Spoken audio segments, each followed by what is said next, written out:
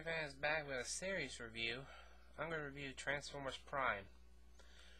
The new channel, The Hub, is an exclusive show called the Transformers Prime on The Hub.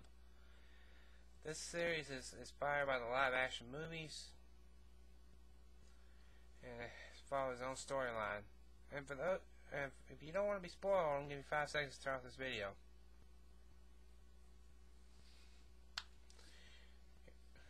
Here's what the story is. The Autobots are still on Earth, and this takes place 3 years after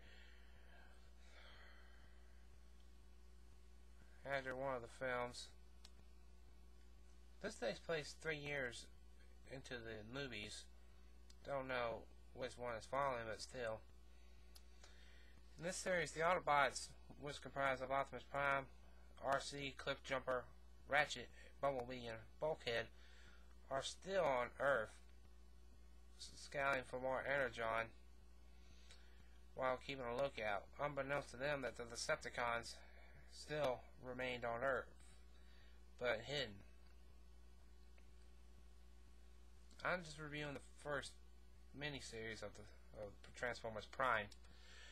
Let's get started on the cast part. We got Peter Cullen, Frank Welker, both reprising their roles as Optimus Prime and Megatron, respectively. Steve B-L-U-M, if I spell his name wrong, please let me know, does the voice of Starscream, and he gives a chilling performance. This is one of the best performances of Starscream. There's only him, Soundwave, and Megatron that are in the series for the Decepticons. I'm sure we'll see more of them soon enough. And the Decepticons have tons of Decepticon drones. Actually, this series is following the same storyline as Transformers Prime. Megatron returns with a new power source, which he claimed to be the blood of Unicron, and it turns out to be Dark Energon. He soon discovers that he can revive the dead with his Energon and make them his slaves.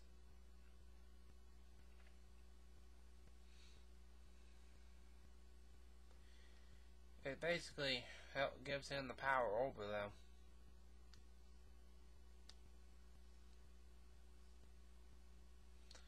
And during these 5 episodes, Autobots befriend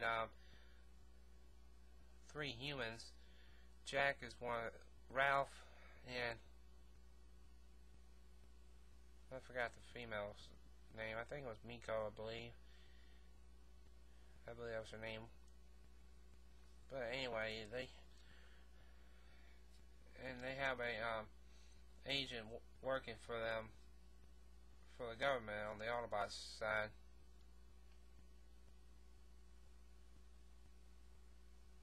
Bauer is what his name is.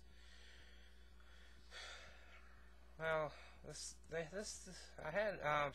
I was reserving my opinions until I saw all 5 episodes of Transformers Prime, and I'll say this: they were building up the story before the final battle. This was very impressive, and it was a very good fight.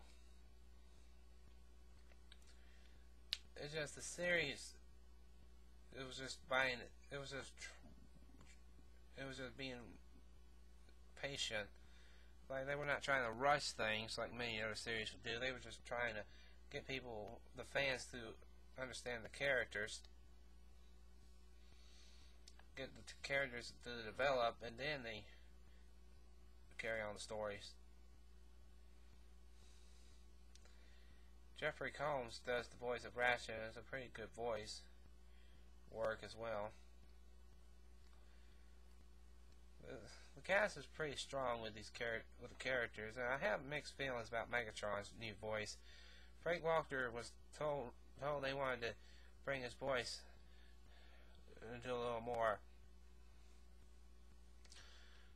different from his G1 counterpart, and there's some segments where he actually sounds like the G1 Megatron, like in episode 3 where he says, "Behold the power of Dark Energon." It clearly sounds like the G1 Megatron. Peter Cullen as Optimus Prime is still great. He says it's his favorite role he ever did, and he was an honor to be brought back for the role. Frank Walker was happy to come back as well.